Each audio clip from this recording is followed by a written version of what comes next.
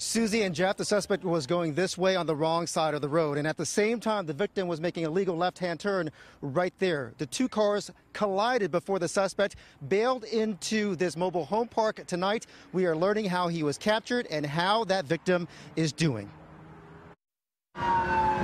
This is video posted to Twitter by journalist Austin Dave. It shows the pursuit suspect driving on the wrong side of the road before blindsiding an innocent bystander in a violent crash.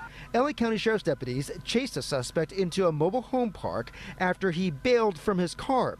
From our chopper, we could see the innocent man from the silver sedan placed on a gurney before an ambulance took him to the hospital. Curtis Young is the victim's father. He doesn't know what happened. What happened next was witnessed by neighbors who say the suspect hid in this shed, but the dogs from the sheriff's department pictured here were able to track his scent.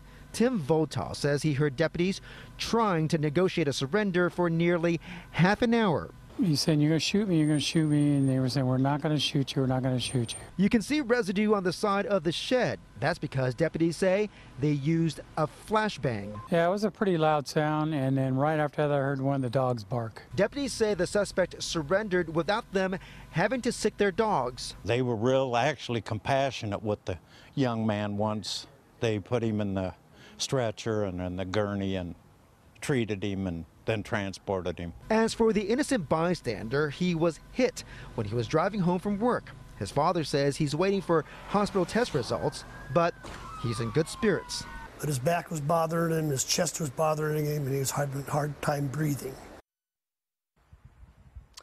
The chase began after deputies noticed the suspect's car at a parking ride nearby, so they ran his plate and learned that it had been stolen during a carjacking earlier in the day, so they tried to pull him over, but they say he ran until he crashed right here. Tonight, we are reporting live in Santa Clarita. Jeff Nguyen, KCAL 9 News.